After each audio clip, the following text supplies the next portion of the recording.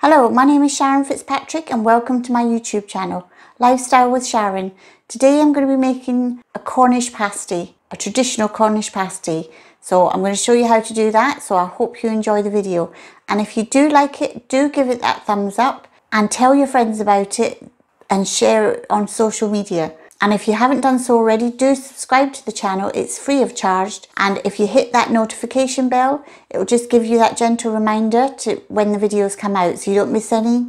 And of course, I'd love to hear your comments, even just a quick hello, and I'll get back to you. Right, so enjoy the video.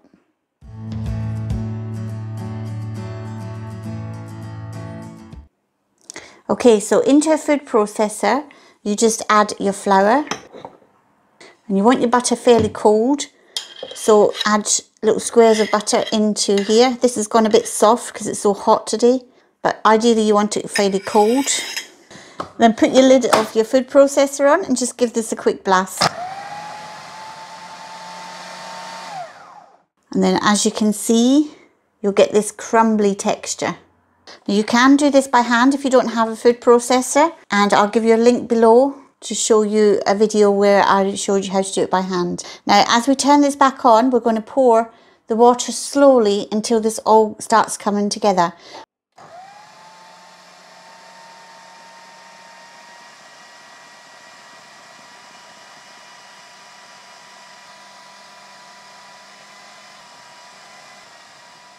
So as you can see, it starts to come together, and if you just squash it in your hand, it should just come to a nice dough. We'll just take the blade out. We'll take this out of the food processor. I love food processors. They do make the job a lot easier. So you just gather this up into a nice bowl. You want it firm enough to gather together, but you don't want it too wet. Otherwise your pastry isn't as nice if you get it too wet. But you want it wet enough that it does come together. And then just gather it up into that bowl. And you can kind of roll it around to pick up the bits on your worktop. And then you just get some cling film. Wrap your pastry in that cling film. Yeah, so you leave that in the fridge for about half an hour to an hour. Okay, so we want to cut our meat up nice and small. Little tiny cubes of meat. So you kind of want them this size. And we're going to put that into the Cornish pasty. Now it does seem a bit strange because you're just going to put the meat in with no gravy and everything, but the juice from this meat is what gives you the flavour, and you don't actually need any juice or gravy or sauce or anything. That's how they do a traditional Cornish pasty. And all the meat you're putting in raw, it will be cooked. You don't have to worry about cooking it beforehand before you put it in the pastry. So here you can see we have the minced beef cut up nice and small. And if you wanted to, you can ask your local butcher to mince that for you if you didn't want to cut it up small yourself. And here we've cut up some diced swede. And I've got 150 grams of this diced swede. And I've got 300 grams of the steak. Right, so we're just going to chop our onion from this end to the root end, then peel it. And of course, as usual, make sure your tea towel is underneath your chopping board to stop it slipping. Chop off that end, cut along here, not going right to the end, and chop down like that. This way you don't get watery eyes or sore eyes if you keep that root end intact. That's what makes your eyes water. Now you want about 150 grams or one large onion. So you want to just sprinkle some flour onto your worktop. Because I'm not going to prepare cutting the potatoes up yet because they can go black. So I'll do them at the last minute. So we've done our swede, mince and onions, and now we're just going to roll out our pastry. Make sure you put some on the top of your rolling pin and a little bit on top of your pastry so it doesn't stick. Right, so we'll just roll out our pastry. Just a gentle push down, not too hard. Let the rolling pin do the work. And just keep turning it and roll it out to the thickness that you want. I love homemade pastry. Really is so simple. And the flavour of shortcrust pastry made at home is delicious. So when you think it's big enough, just double check by putting your dish over, and then you just get a sharp knife and you just go around the edge, and then you remove any excess pastry, and you can gather up the other stuff and use that for later. And then you simply lift that off. Let's put this to one side and we'll do another piece.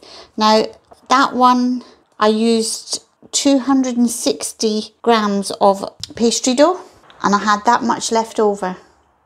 So that's a good amount to work with to make one pasty. Or you can use a cake tin to use to cut out. So if you use a cake tin, of course you can just push down and make your circle. So as you can see, we have everything here. We have some pastry circles cut out, our potatoes, our beef, our onions and our swede. So we just get a large bowl and put all the ingredients in. And we just season with some salt and pepper. So get a couple of big spoons and just give this a really good mix around.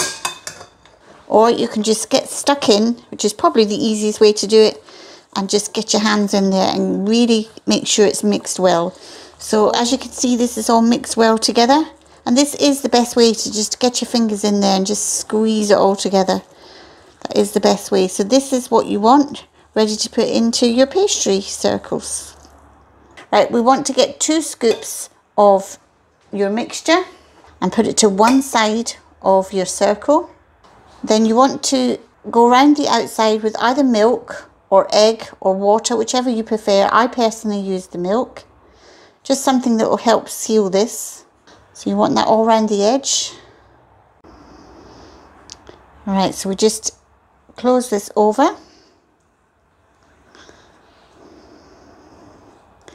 and just seal it. Just push it down with your fingers. Now you can just get a fork and just press it down all along like that, and that would give you a little pattern and it would seal it. But if you wanted to try crimping, I'm actually not very good at crimping, but I'll show you anyway.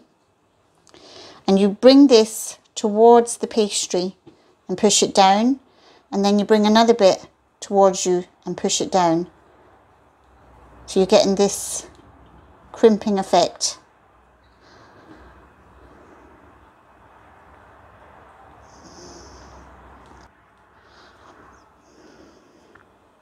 So you just keep pushing it over and then you get this little pattern.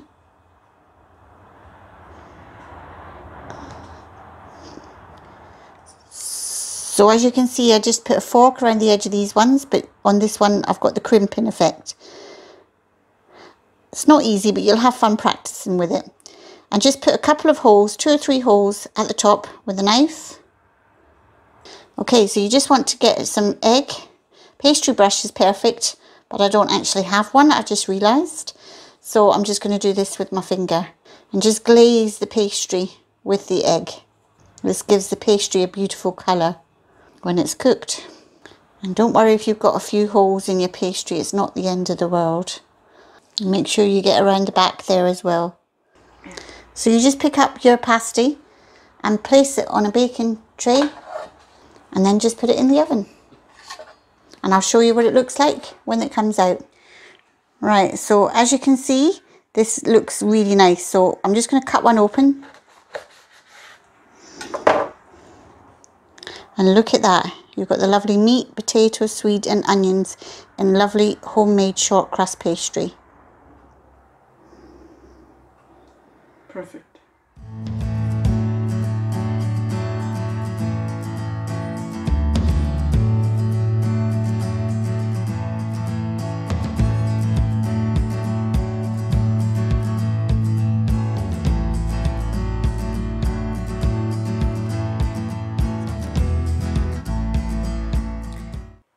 Well, thank you for watching today's video on how to do a Cornish pasty. I hope you enjoyed it, and I'm looking forward to doing another video for you for next week. Bye for now.